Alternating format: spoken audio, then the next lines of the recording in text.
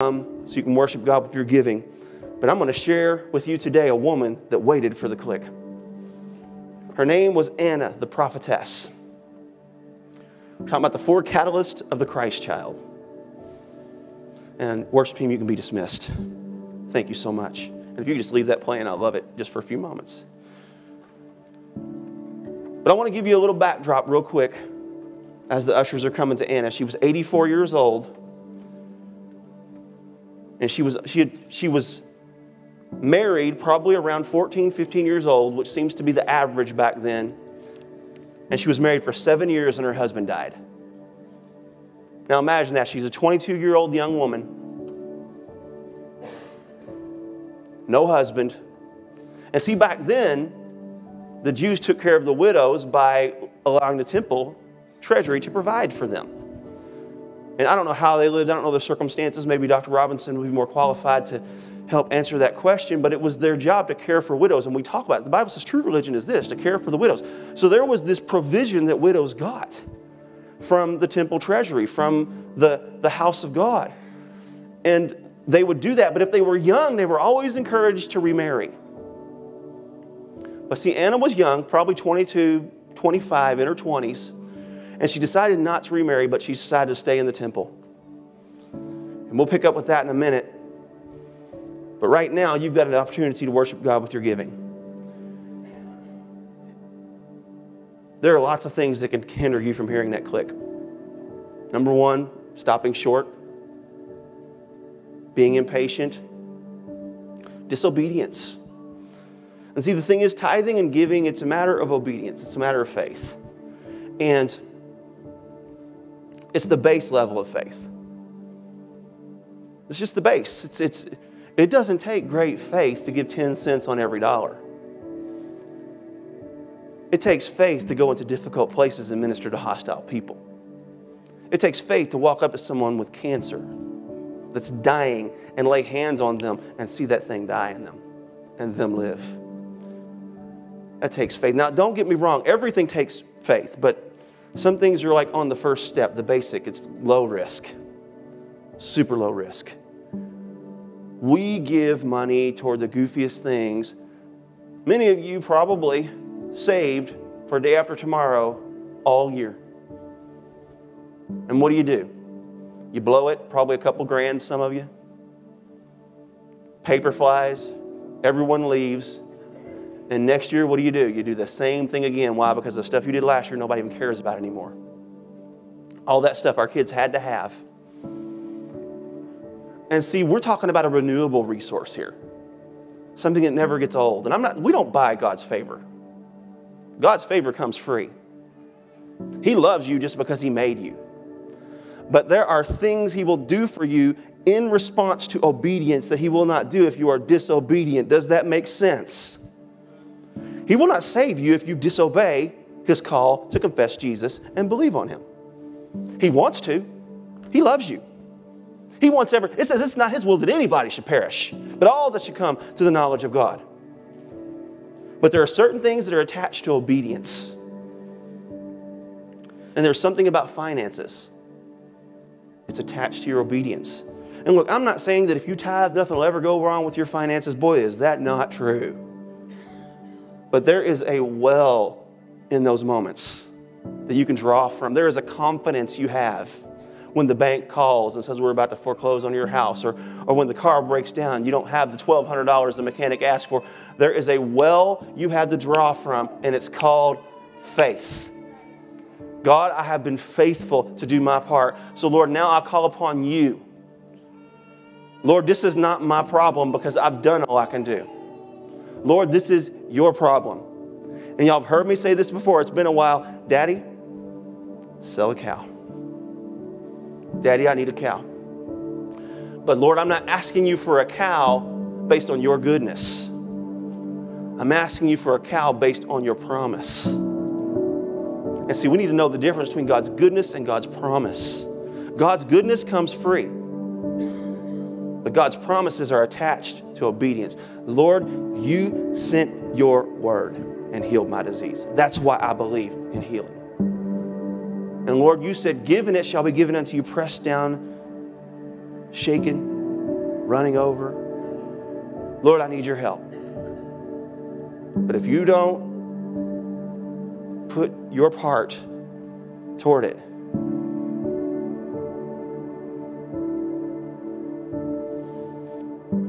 how many of y'all get frustrated at potlucks? When you see somebody bring 3 crock pots, and then there's somebody who brings 85 people and brings a bag of chips. But then when it comes time to eat, they all up in your crock pot. Hey, act like I'm the only one. Right? Now see, God is just. God's not going to let that happen. He's not going to give you access to something you're not a partner in.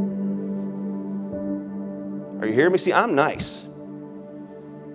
I'm going to let y'all eat my chili even though you brought 27 people and brought a bag of chips because I ain't God. And God will sometimes tolerate it for a season. But there comes a point to where when you're not putting in the pot, you'll starve.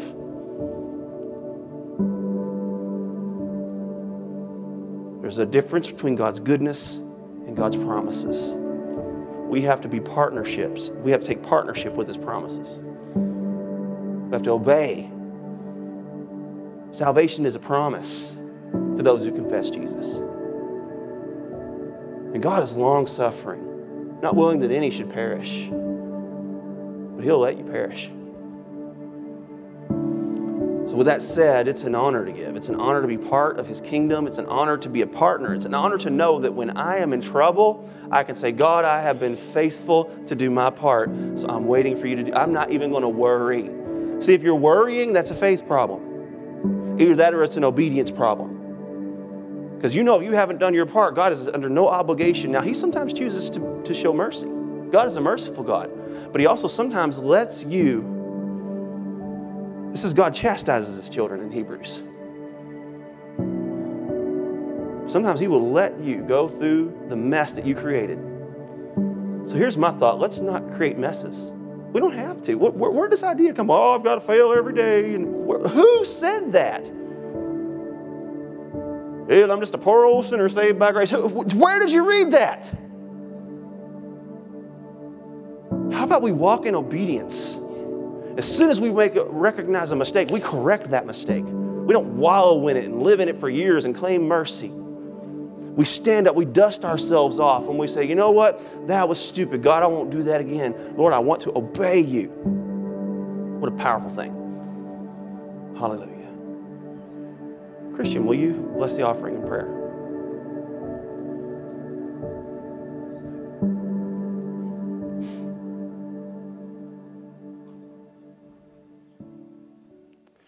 Amen. Amen. God is good. Amen. All right, well, I've sort of let the cat out of the bag because one thing they tell you in public speaking class is you tell them, then you tell them what you told them, and then you tell them what to do about what you told them. So Beth always says, you repeat yourself, and it's like, well, I actually do it on purpose. Because sometimes I repeat myself because I forget. But in preaching, I do not forget. I repeat myself because y'all forget. If you'll turn with me to Luke chapter 2, verses 36 through 38. And the reason I decided to go this route with the 4 catalysts of the Christ child is because there are details we often overlook with people, but we often overlook details, especially with those non-essential characters, or at least in our mind, not essential characters. You know, we think about Moses. I got Moses on the brain today, I guess. We think about Joseph, we think about Mary, we think about the shepherds, and we think about the 3 wise men, and I tell you what, preachers ride those ponies every year, right? And I may get to that point. But I was praying, I said, Lord, give me something people haven't heard a lot before. And then those 4 came to mind. So far, we've talked about Mary's unquestioned faith, right? So we start off with Mary, and Mary is told by an angel, Gabriel, that you will have a child, and you're going to call him Jesus. And Mary's like, hold up. I ain't never slept with anybody before. How's this possible? Then the angel said, well, the Holy Spirit's going to come upon you and overshadow you, and you're just going to have a baby by virtue of the Holy Spirit. And she said, okay. And pretty much, she said, let it be unto your servant as your word has spoken, which is the equivalent to the good old American, right? Okay, no problem. And then, of course, she gets to talk a whole lot. You ever notice that? Mary has a significant. She talks when Jesus is 12 years old. She talks. It's just like she talks. Typical woman. Just can't get her to hush, right? And then you have Joseph. And I'm going to see y'all again in 2 days, by the way. Merry Christmas. Then you have Joseph, right? Joseph, he is known for his unquestioned obedience. Right? He is given dreams and told what to do. And Moses, I got Moses, I must be supposed to talk about, I got Moses stuck. Every time I say Joseph, Moses comes out. So Joseph did without delay everything he was supposed to do. Go to Egypt, do this, come out of Egypt. Everything that he was told to do, he did. Don't put this woman away. She ain't done nothing wrong. And he didn't do it. But Joseph never said a word. Amen. Typical man. Comes home. How was your day? Right? Yep. Typical man. Can't squeeze anything out of him. And of course, I'm being silly because I'm sure that Joseph spoke a lot. I'm sure that Mary didn't speak as much as the Bible makes it appear she did. Then you have Anna. Now, in 2 days, on Christmas Day, we're going to talk about Simeon. Simeon.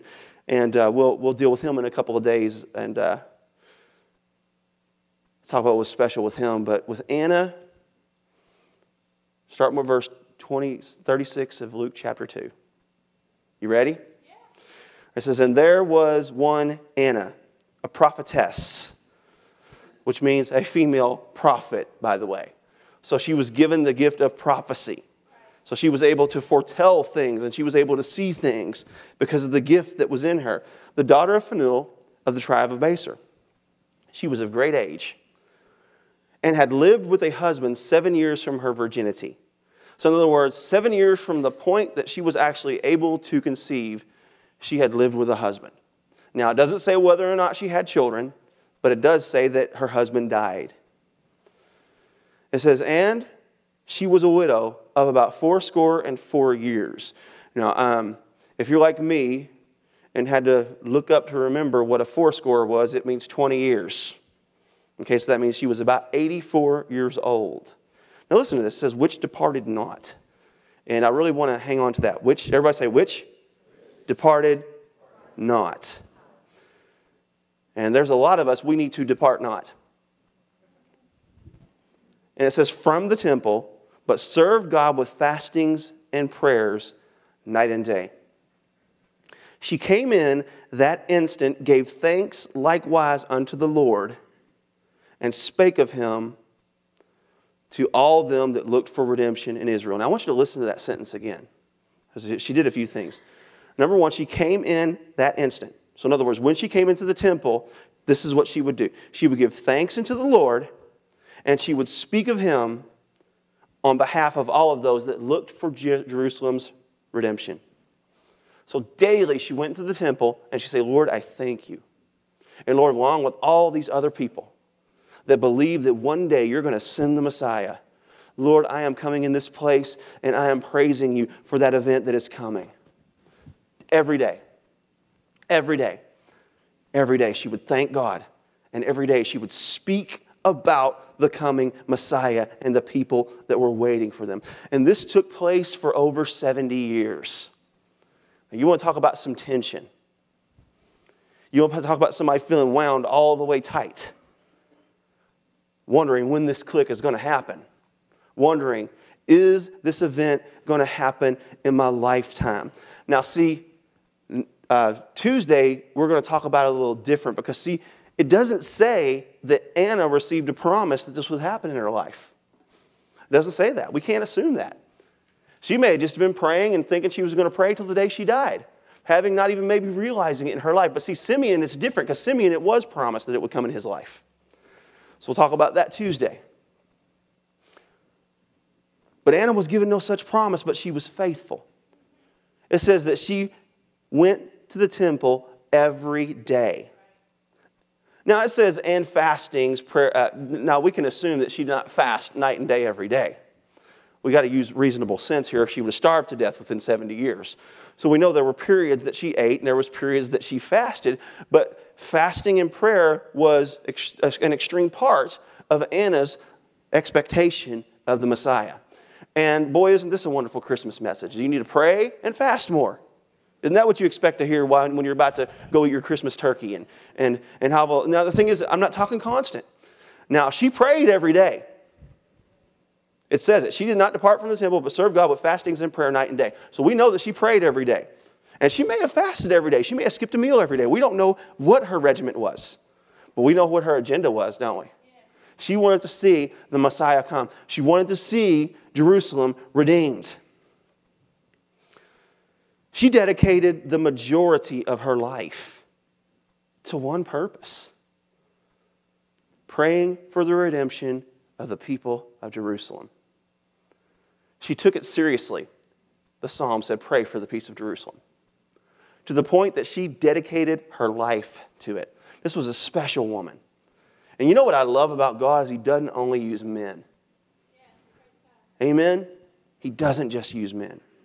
God uses women. And I know we get this weird sideways theology that we put women underfoot, but that's not where God drew them from. So why should we put them there? God drew them from our side. They can walk with us. They can partner with us and talk more than us. It is a scientific fact that women talk more than men. It is a scientific fact. I believe it's multiplied times more. And they say that by the time a man gets home, the reason that's all he does is grunt is because he's out of words. He's used them all up. Where the woman's still got about 40,000 left in her day. Hey, I'm okay with getting in trouble. It's Christmas. Everybody's in a good mood Christmas time, aren't they? But she was faithful. She never gave up. For over 70 years, Anna did the same thing every single day. She prayed, went to the temple. Now, see, you want to know an interesting thing about the Jews and their relationship with the temple? Is that you didn't have to go to the temple to pray. In order to pray, Dr. Robinson, what did they do? They prayed toward the temple. So Anna could have went and bought a house, and she could have prayed toward the temple. But the Lord told her to go to, remember, she was a prophetess. I mean, she heard the voice of God. And the Lord said, go to the temple every day. So she went to the temple every day. Every day she prayed. Maybe every day she fasted a meal or whatever. Maybe she fasted, but we don't know. But we know prayer and fasting was a part of her regiment because it is recorded. Every day she went to that temple, and every day she saw no result. Every day she'd go back to the widow quarters or wherever it was that they kept the widows or whatever it was that she lived in. And Jerusalem had not been redeemed. Does this sound like maybe some of your prayers? You've been praying and praying and praying and believing God and believing God and believing God. You hear the same story over and over again. God's going to do this, God's going to do that, but then we don't see the result. And I can imagine, see, Anna was a woman, which means she was a human, which means she had real feelings. And see, I think sometimes we make the mistake of thinking that these people in the Bible didn't have real human emotions, didn't have real human doubts, didn't have real human struggles, that they didn't get to this point where they felt like giving up. But see, Jesus gave us the great example. He said, Lord, if this cup should pass from me, well, wouldn't that be great? But not my will, but yours. Even Jesus felt the intense pressure of his moment coming. And said, God, let this cup pass from me, but not my will, but yours. And see, that's the attitude we should have. Is, Lord, if there's an easier path, I'll take it. But Lord, if there isn't, even though I walk through the valley of the shadow of death, I will fear no evil, for you're with me. Your rod and your staff, they comfort me. You prepare a table before me in the presence of me. Surely goodness and mercy shall follow me all the days of my life, and I'll dwell in the house of the Lord forever. Lord, if this is the path that we got to take, then Lord, here we go. As long as you're with me. See, there was a point where Moses, I finally get to Moses. This wasn't planned. God was so aggravated with the people of Israel. They had disobeyed, they had got the golden calf, and they kept making mistakes. And God told Moses, I tell you what, Moses, I got a deal for you. An offer you can't refuse. You go ahead and lead these people. You let them set you up as their leader. and I'll give you this land flowing with milk and honey. You just go ahead and go. Only one thing, I ain't going with you. And Moses said, that's not going to work. He offered Moses everything. Think about that. He said, you go ahead and go. I'll give you the land. He offered him everything. And Moses said, not without you. Not without you, Lord. If you don't go, then we stay. And the Lord said, so you have chosen the way of pain. No, he didn't say that. He didn't say that, but they were in the wilderness 40 years because they had to wait for those knuckleheads to die. Am I lying? They had to wait for all those knuckleheads to die. And then the next generation led them into the promised land. And we all know they were knuckleheads too, apparently, because I'm glad I got the ladies laughing now. That makes me feel a little better. What was the point of all that? Why did I even share any of that? Well, the point is there is something about faithfulness even when it's difficult.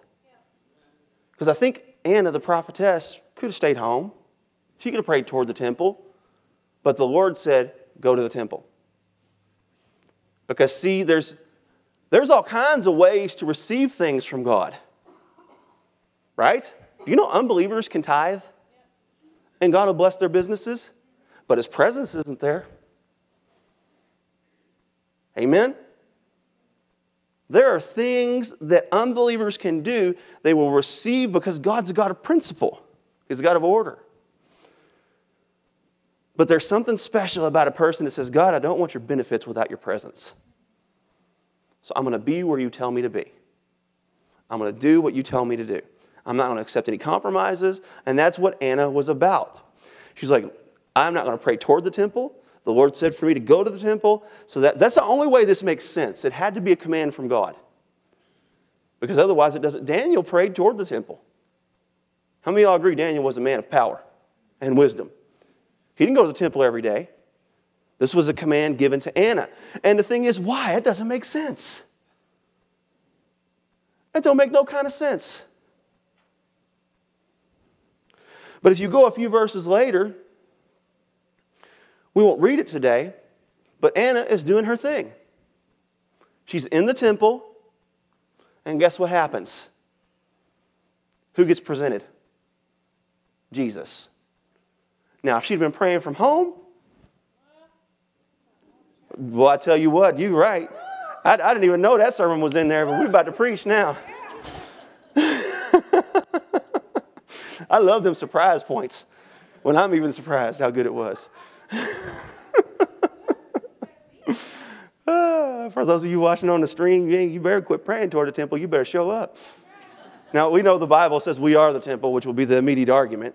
But there's something about placement. There's something about being where you're supposed to be.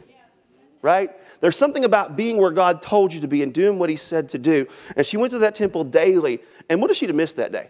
What if she got discouraged and went on home? Now, would Jesus have not come?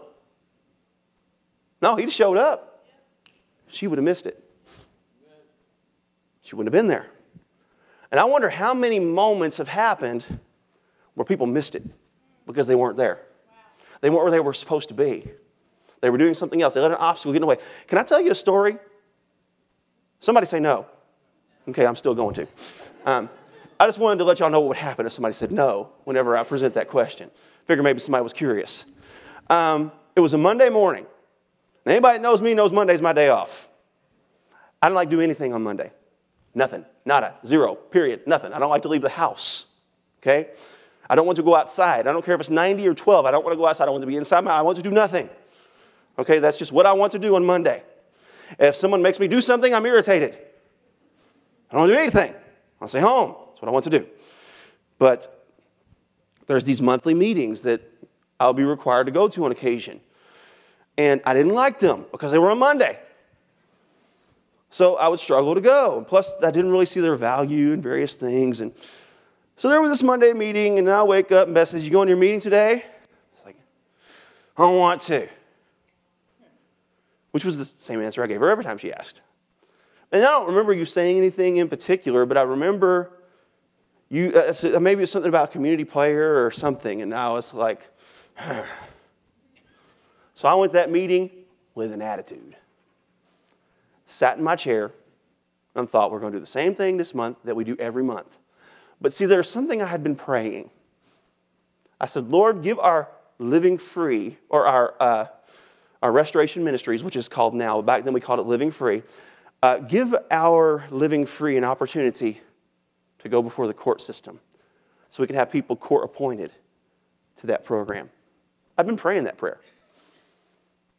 I was irritated. I didn't want to go to the meeting. I sit down, and there's this dude that shows up, and I could tell he's somebody by his voice of authority. And he's talking about these things that the churches are failing to do in the community, and I'm like, what a jerk. I'm serious. What a jerk. Coming here lambasting the churches, talk about what they ain't doing. And then the Holy Spirit said, shut up and listen.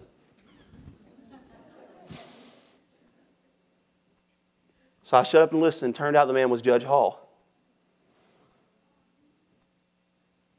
And as I listened to his story, my heart was gripped. And I went to him and I said, Judge, I want in. Because he's talking about court systems and how people get caught in the system, and the churches, they have the message that can help them. But none of them are stepping up. So I went up to him and I said, I want in. We had a meeting with our team.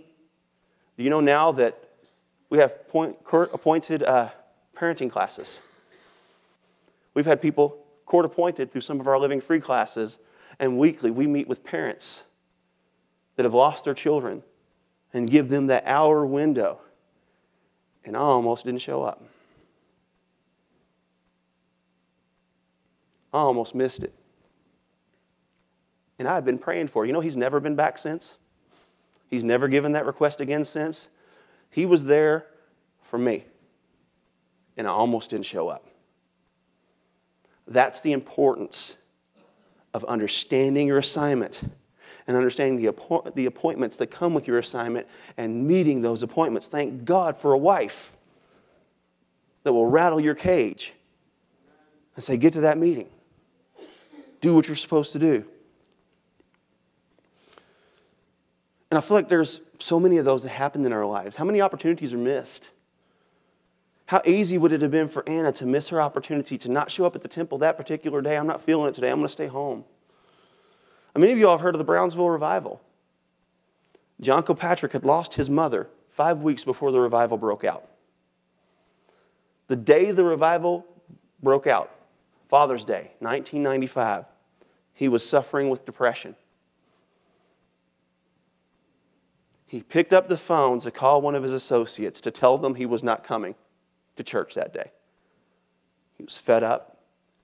He had actually actively been looking and asking other districts whether or not there were church openings. When he picked up the phone, something pricked his heart and said, you're supposed to give a Father of the Year award away. And that little girl thinks the world of you. If somebody else was to give that away, she'd be devastated. So he got up with an attitude and went to church. And he said he thought this in his heart. I'm going to give that award away, and I'm done. I'm going to sit in my chair, and that's all I'm going to do. Brother Steve Hill is going to be preaching. I'm going to check out. And we all know what happened that day. If you stayed home, would revival have come to Brownsville? You better believe it would have. But he would have missed it. How many of us miss our moment because we don't show up? And this isn't about a coming to every service kind of message, although it would work real good to plug that in, but that's not my point today. Okay? My point today is there are appointments God has with us. There is a time set aside that we are marked, and for us to accomplish what He wants us to accomplish, there is an intersection that has to happen. There are 2 points that have to meet. For me, it was myself and Judge Hall. For John Kilpatrick, it was himself and a Sunday morning. For Anna, it was herself and a temple prayer.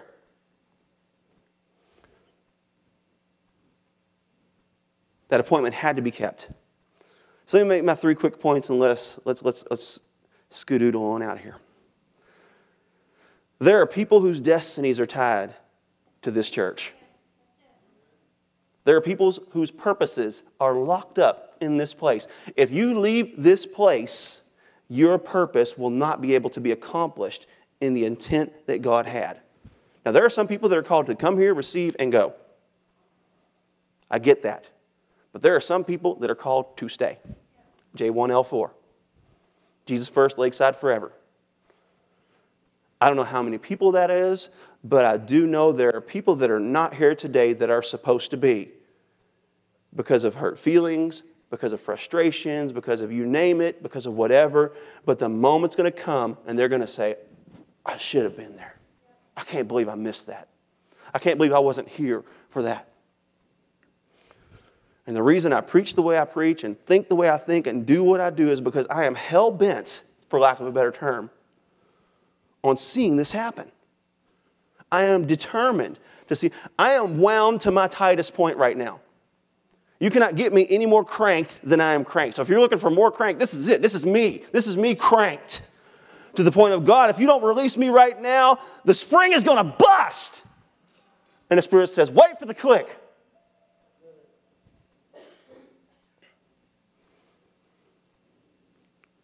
I ain't spending 4 hours a day in this sanctuary praying on Wednesdays and Thursdays and then half an hour on Wednesday nights and whenever else because I want to play tiddlywinks with Jesus.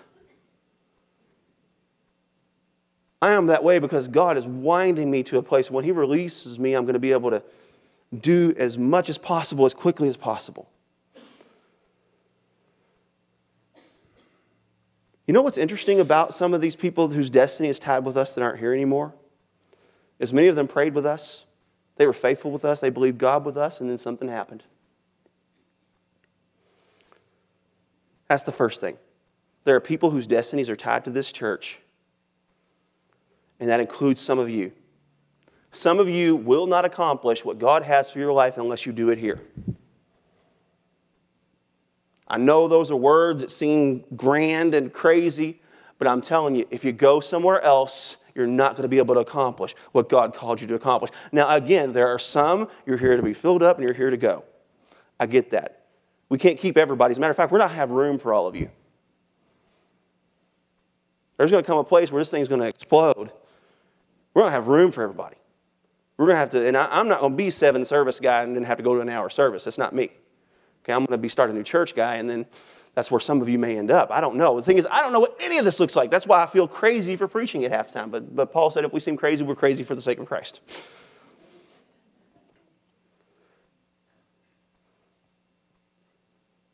So the first thing is, there are some of you, and you know it. You know it. When I preach this, it messes with you. It messes with your plans. It messes with your dreams. Pastor, don't talk about that again because I've got a dream to go where the sunshine is and where there is no winter. Stop talking about that, and I'm not going to do it.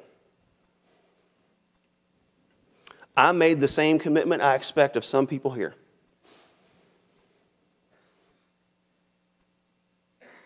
So just like Anna was supposed to be at the temple every day, there are some of you that are supposed to be here. I have made a long-term commitment. And guess what happens every time I make a long-term commitment? I get discouraged and be tempted to quit. Just being real. The joke is that pastors are excited every Friday and they want to resign every Monday. Okay, and the fact is it's emotional. There's ups and downs with it. And the thing is, I was telling somebody, I can't remember who it was this morning, it doesn't matter how you feel. What matters is what you do. Because I feel some kind of way sometimes. Right?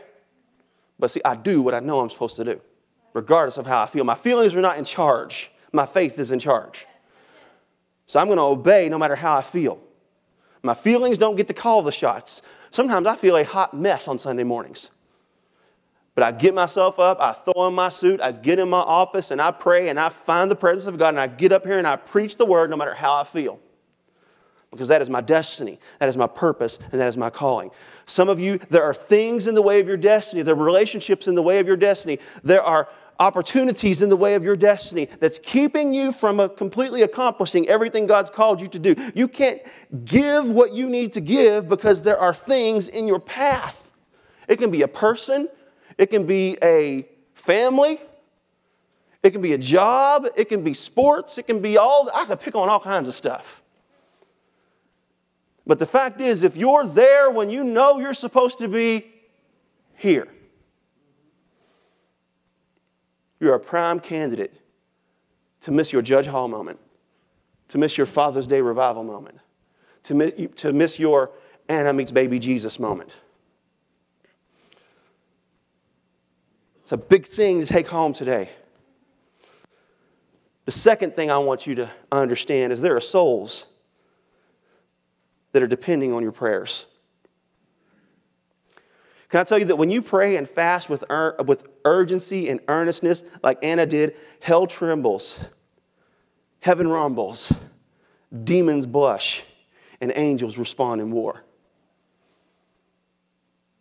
I'm talking about prayer that shakes the foundations of hell, that rumbles the foundations of heaven, that make demons think, whoa, and make angels think that's right. I'll never forget the dream I had where the angels were waiting in the sky. I don't know what they were standing on. I didn't see that much. But they were poised for war. And the Lord said, not yet. Wait for the church. Because the church wasn't ready. And it was talking about us.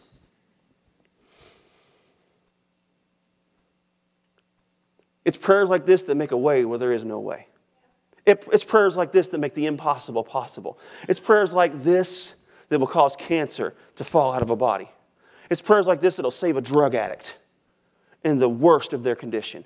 It's prayers like this that will move mountains out of the way. It is prayers like this that will remove any obstacles. It's prayers like this that will keep us encouraged even when there's nothing to be encouraged about. It's prayers like this that will get us to the point to where there is such confidence in us that God will do what He's promised to do, that nothing will deter us. But it takes prayer like that.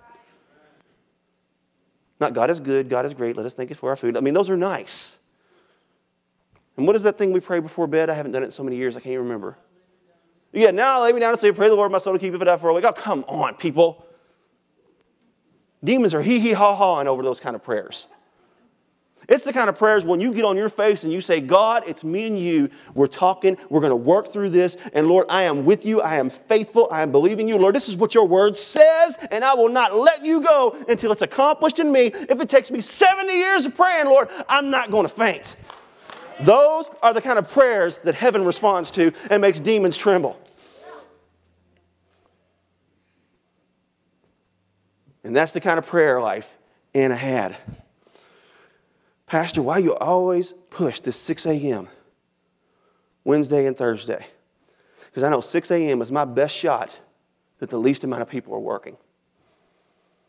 And here's the funny thing. If there was somebody that came and told me, Pastor, I got to be in at 6, but if you'll meet me at 5, I'm there. Guess who will be there meeting you? Because I believe in it that much. I want every person to have an opportunity to pray like Anna prayed. And we may not be called to do it every day, but I do believe this will eventually be a 24/7 prayer station where people will take assignments and we will never be closed. There will be 2 and 3 people here throughout the day praying. I believe this will be an Anna-type church. What about that wayward child that God promised you He would save? What about that unbelieving parent that God told you to pray for? What about that impossible situation at work? What about that financial situation that just can't seem to see a way out of? What about that sickness and that disease you've been struggling with all your life? What about that prodigal that's out in riotous living? What about that situation where there seems to be no hope? Saints, I am telling you and I am calling you to pray and fast. Believe God, shake the gates of heaven and see if they don't respond. But if you don't do it, your appointment can come and go, and you will miss it. Third thing I want you to understand is Satan wants you to give up at your nearest point of breakthrough. Why? Because you're tense. There is something about knowing that moment's coming but not knowing when it's coming that gets you wound. And as you know it's coming closer, and you know you're getting closer to that place, there's something that builds inside of you. And you're begging to be released. You're begging to be turned loose. And the Spirit's like, not yet, not yet, not yet. And it's at that point when frustration can grow and then the enemy comes in. Has God really said? Did he really say he was going to save your child? Or did you just make that up? Some preacher or prophet spoke that into you. They were just having bad pizza that day. Because then he tries to get you to dishonor the word.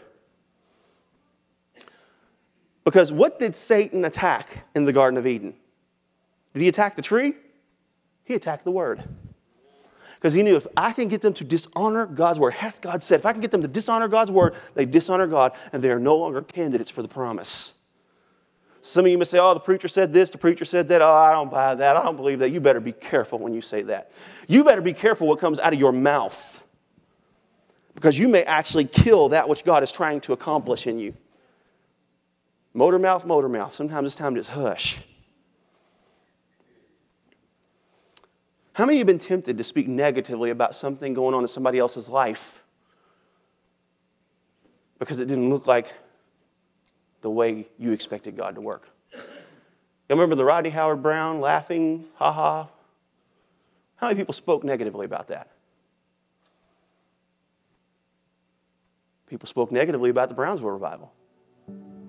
People spoke negatively about a lot of things.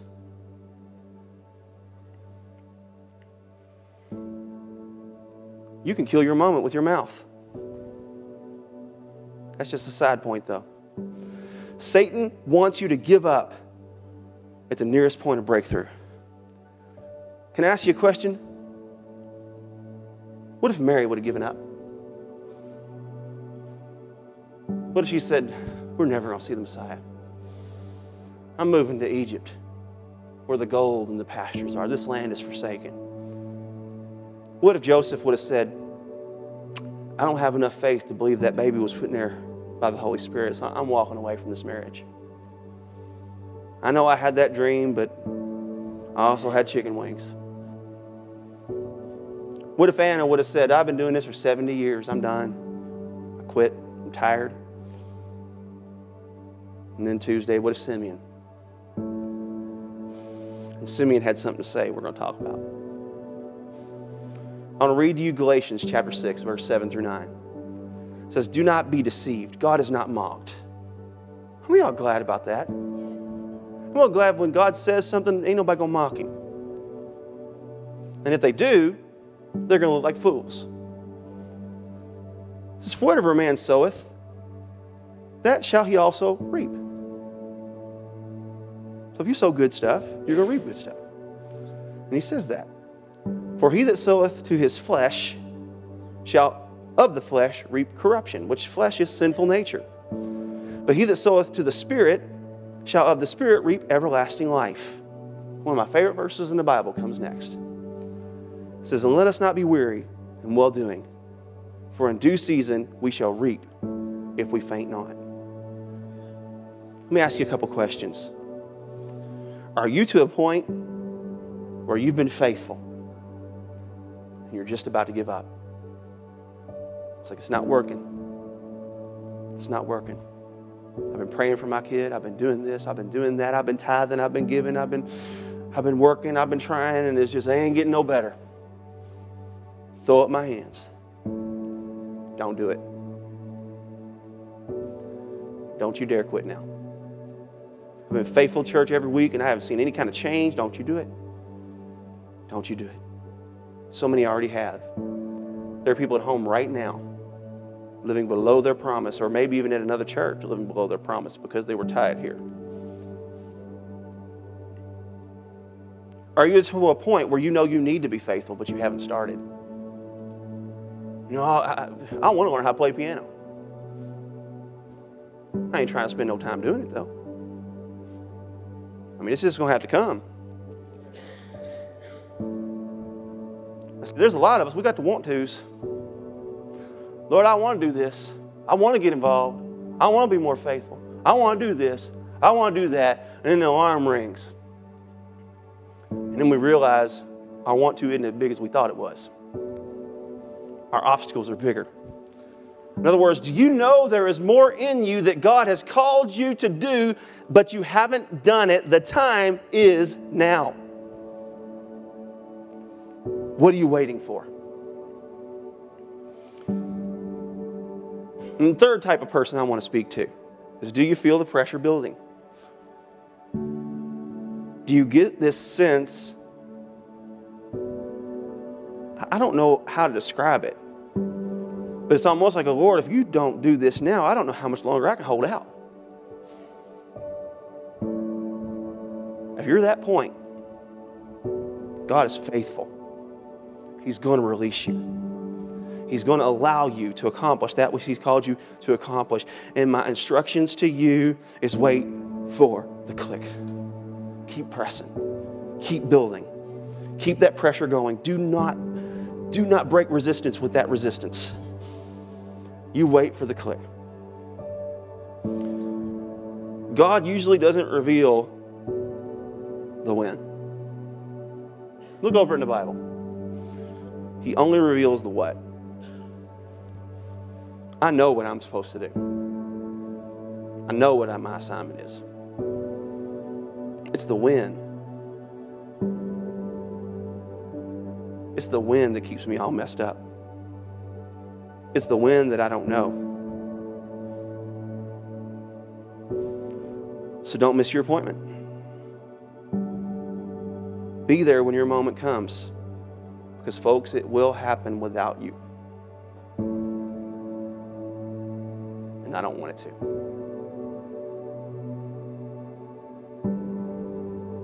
God's will is going to be accomplished. I'm going to ask the ministers to come.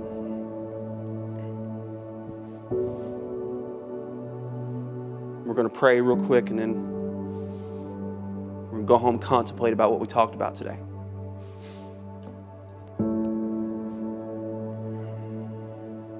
But I'm going to ask again. Are you to a point where you've been faithful and you're to the point of giving up? Or are you to the point where you know what you need to do?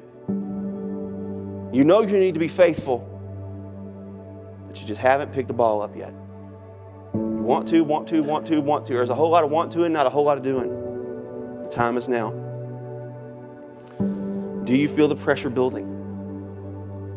Do you get that sense of, oh, it's so close I can't stand it? It's kind of like Christmas Day to a child. It's like Disney World trip for a family. The build-up that gets you there, and it's just like the closer it gets, the more tight you get about it, the more anticipation and excitement you sense about it, until it's time to be released. I would love for us to pray for all three of you. If that's you, I want you to come. You feel like giving up? You feel like quitting? Been doing this too long, it ain't working? I know I need to do more. I know I need to step up. And I want to do that now. Or I feel this sense of pressure. I know breakthrough is near. And I want to stay on course. I feel like there's super glue in those seats. Come on.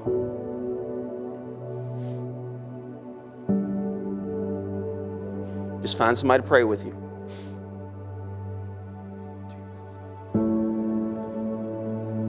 Need some ushers.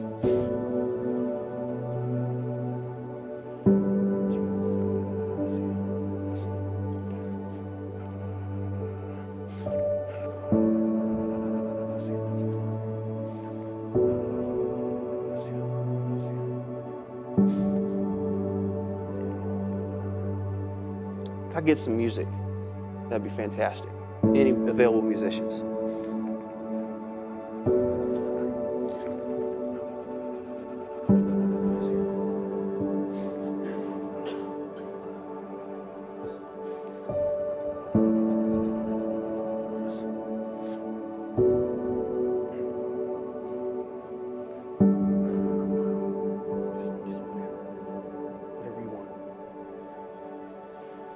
the rest of us, let's just intercede. This is not a spectator sport. It may help if we all stand. Even if you don't need prayer, maybe you can gather in this altar and create an atmosphere, a conduit for God to flow through.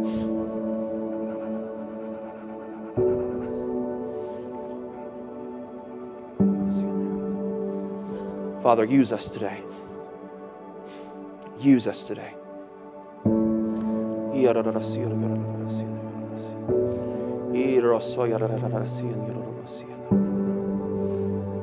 the name of Jesus. In the name of Jesus. In the name of Jesus.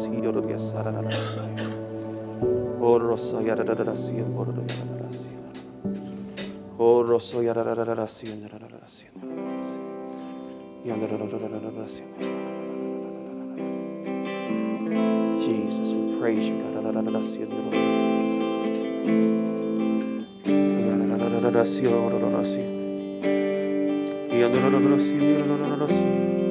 If there's anybody that needs healing, if you need anything from God, I want you to come. Maybe you need financial breakthrough. Maybe you've got children that you're going to be seeing this week that don't know Jesus. Maybe some children are going to see parents this week that don't know Jesus. And you say, I want to receive it. Then I want you to come. Hallelujah. Oh.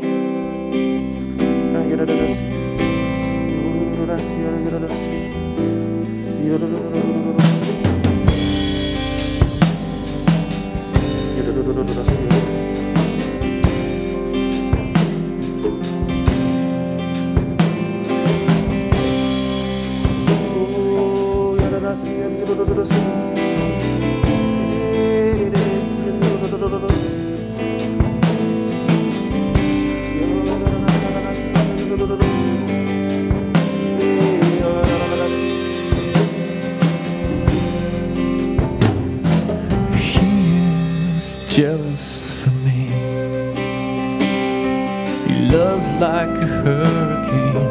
I am a tree bending beneath the weight of his wind and mercy. Hallelujah. When all of a sudden I am unaware of these afflictions eclipsed by glory.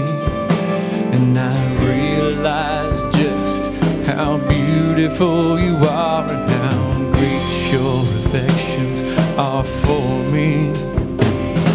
And oh, how he loves us so.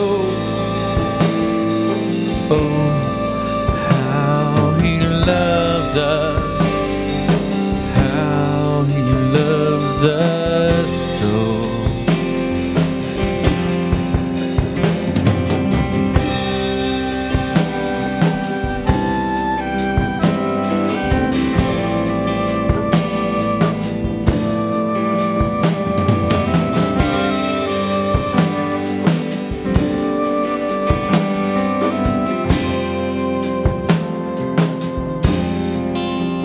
Sing with us.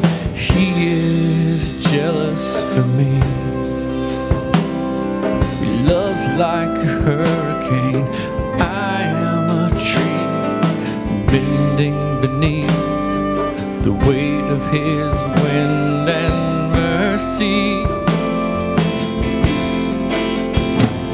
When all of a sudden I am unaware of these afflictions eclipsed by glory, and I realize just how beautiful you are and how great your affections are for me.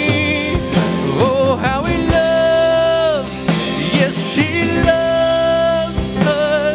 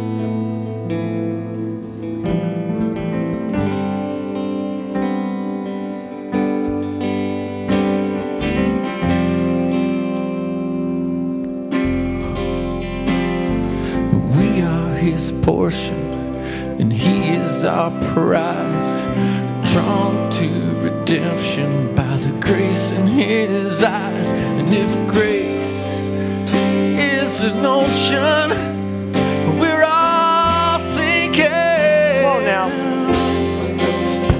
And heaven meets earth like an unforeseen kiss.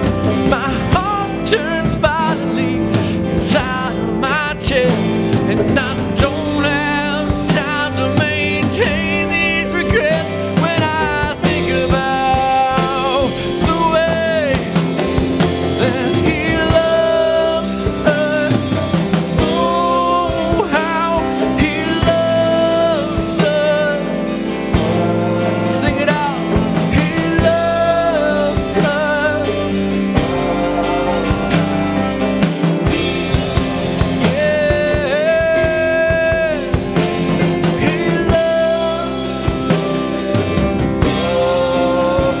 Yes, he loves us. Oh, how he loves us. Oh, how he loves us.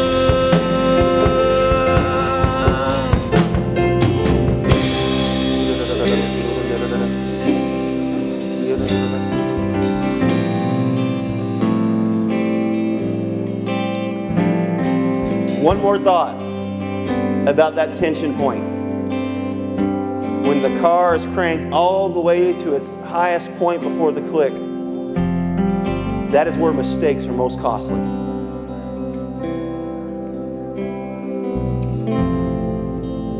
You let that thing go, it goes off course. That's why waiting for the click is so important. I've seen young person after young person after young person get impatient with the call of God on their life and wreck all kinds of stuff. That's why I believe in young people. The funny thing is, the older I get, the older young people are. Also, the older I get, the older old gets. There is something about this generation coming up. Stay focused. Stay on task. They call you millennials and they make fun of you, but not me. So I'm about to release you.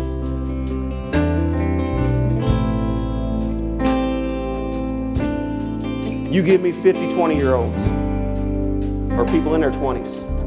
I'll take this town over. Won't stand a chance. I'm not dismissing the folks that have laid the way. I need you too. We need each other. We need the youth and vitality of the young. We need the age and the wisdom of the older. Let's get together and let's do this. Jesus. Next Sunday, I'm preaching No Looking Back.